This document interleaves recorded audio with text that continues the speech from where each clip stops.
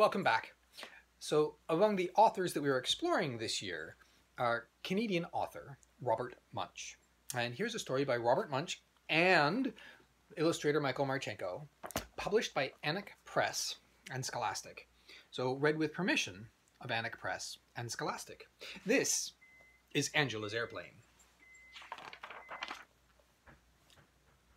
Angela's father took her to the airport. But when they got there, a terrible thing happened. Angela's father got lost. Angela looked under airplanes, and on top of airplanes, and beside airplanes, but she couldn't find him anyplace. So Angela decided to look inside an airplane. She saw one with an open door, and she climbed up the steps. 1, 2, 3, 4, 5, 6, right to the top. Her father was not there, and neither was anyone else. Now, Angela had never been in an airplane before. In the front, there was a seat that had lots of buttons all around it. Angela loved to push buttons, so she walked up to the front, sat down in the seat, and said to herself, "It's okay if I push just one button. Don't you think it's okay if I push just one button? Oh yes, it's okay. Yes, yes, yes, yes." And then she slowly pressed the bright red button. Right away the door closed. Angela said, "It's okay if I push just one more button. I mean, don't you think it's okay if I push just one more button?" "Oh yes, it's okay. Yes, yes, yes, yes." And slowly she pushed the yellow button. Right away the lights came on. Angela said, "It's okay if I push just one more button. Don't you think it's okay if I push just one more button?" "Oh yes, it's okay. Yes, yes, yes, yes." And she pushed the green button. And right away, the motor came on. Vroom!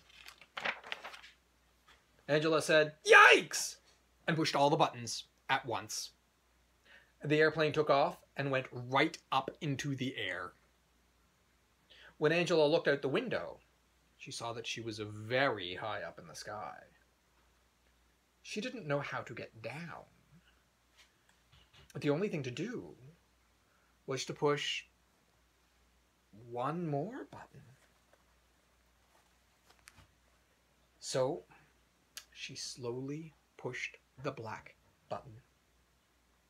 It was the radio button. A voice came on the radio and said, "Bring back that airplane, you thief, you." Angela said, "My name is Angela. I am 5 years old, and I don't know how to fly airplanes." "Oh dear," said the voice. "What a mess." "Okay, listen carefully, Angela. Take the steering wheel and turn it to the left." Angela turned the wheel, and very slowly the airplane went in a big circle and came back right over the airport.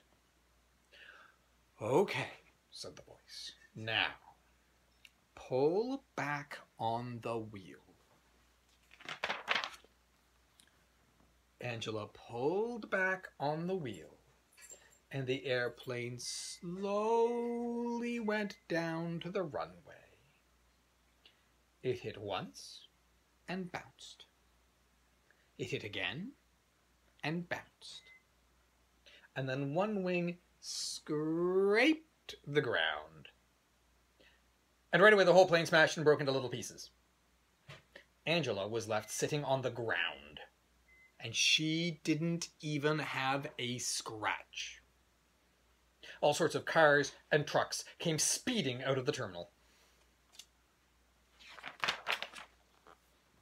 There were police cars, ambulances, fire trucks, and buses. And all sorts of people came running, but in front of everybody was Angela's father. He picked her up and said, "Angela, are you all right?" "Yes," said Angela. "Oh, Angela," he said, "the airplane is not all right. It is in very small pieces." "I know," said Angela. "It was a mistake."